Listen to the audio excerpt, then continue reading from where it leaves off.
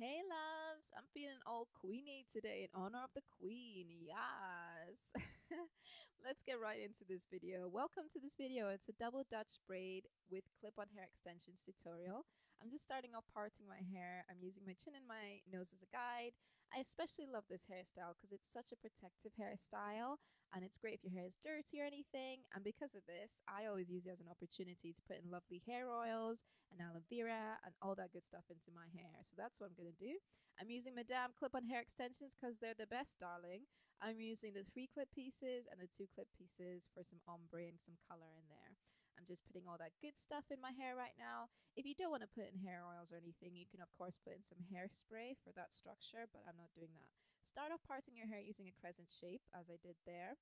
And you basically want to make sure your hair is in that crescent shape for the parting for your clip-on hair extensions, because if your hair isn't in that crescent shape, I mean, I tried a few other ways of putting in my clip-on extensions to achieve this look, you're just going to see the clip-ons poking out and you just don't want any of that nastiness. So basically make sure you're parting your hair in that crescent shape, about 2 inches or so from your ear, and then you should be fine.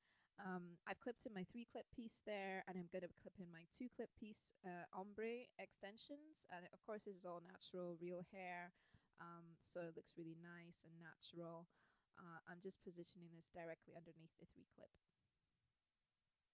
And that's it all in. These are the extensions I'll be using because I like quite thin pigtails or Dutch braids.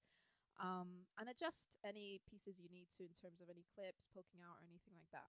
Start off parting your hair in a 3 strand like you would a regular braid, okay? And all it is for Dutch braid is you're going underneath the middle strand. And I'll show you that in a second.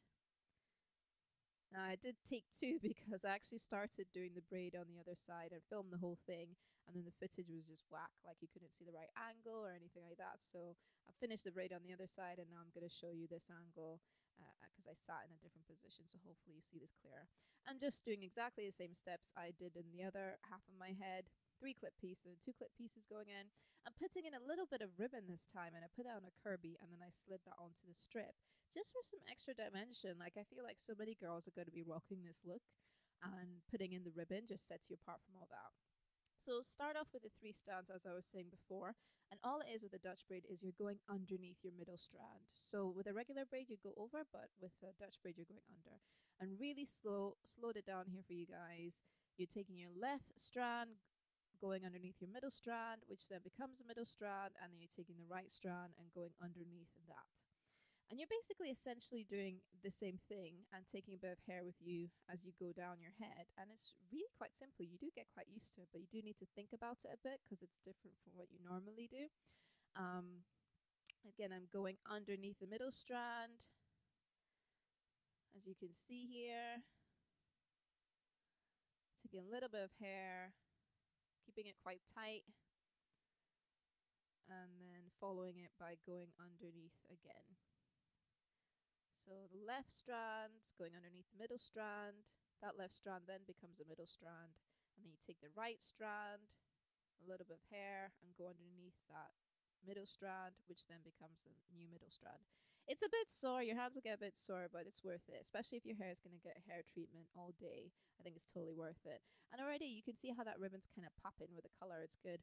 You can see the gaps in my hair, and that's really just to show you that you can't see any clip-on hair extensions at all. Like, you can fill in any gaps with like eyeshadow or anything like that, but you can't even tell there's any clip-on hair extensions there. It looks really natural. So make sure you are positioning your strip that way, like I said, the crescent shape. Just finishing off the braid here at the end with a regular braid. You can of course use a longer ribbon. It's entirely up to you. I did it just sort of midway. If you want the color to follow all the way down, then use a longer ribbon and measure it out before you braid to make sure you're getting it right. And then carry on braiding just like normal. I love the blue. Finish off with a brown hairband. You don't want to use a regular hairband. And some aloe vera just to make it nice and shiny and give you that wet look, which I love. Some edging control if you need your edges controlled.